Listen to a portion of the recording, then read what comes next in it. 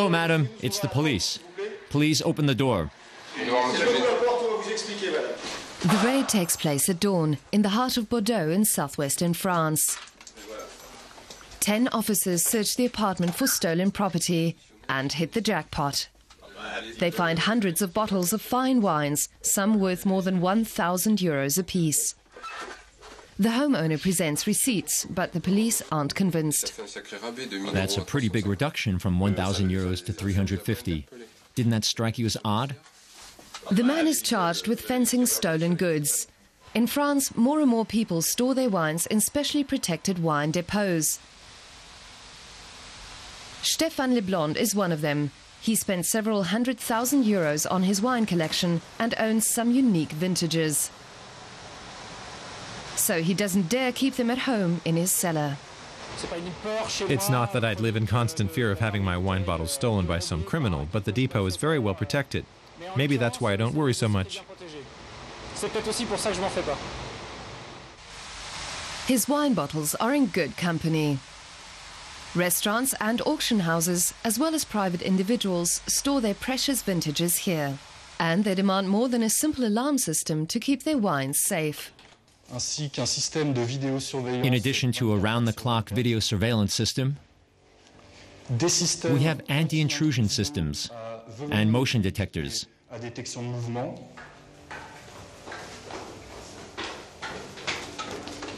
Then a second reinforced door. And it's behind this door that our clients' wines are kept. Some of the Grand Crus, the most prestigious ones, are worth around 10,000 euros. Renowned French delicatessen Hédiard didn't take such precautions with its extensive wine collection. The store, a treasure trove for gourmets and wine enthusiasts from around the globe, was robbed earlier this year. Within minutes, thieves stole around 100 bottles of wine worth some 400,000 euros. Some are really rare, so rare they'd be hard to sell.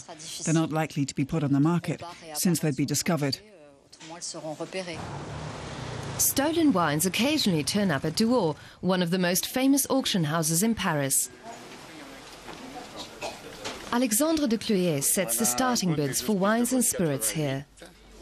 He can only laugh at the ignorance of some thieves. One thief didn't know how to sell wines and tried to auction them off here. That was idiotic. Of course he was going to get caught.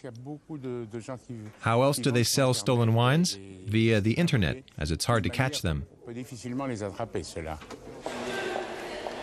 Wine lovers who want to be sure they're not buying stolen goods frequent fine food emporiums like Le Grand. Their best vintage wines are kept in the cellar or on high shelves, making them difficult to pilfer. Staff here still keep a watchful eye, but say the real danger lies elsewhere.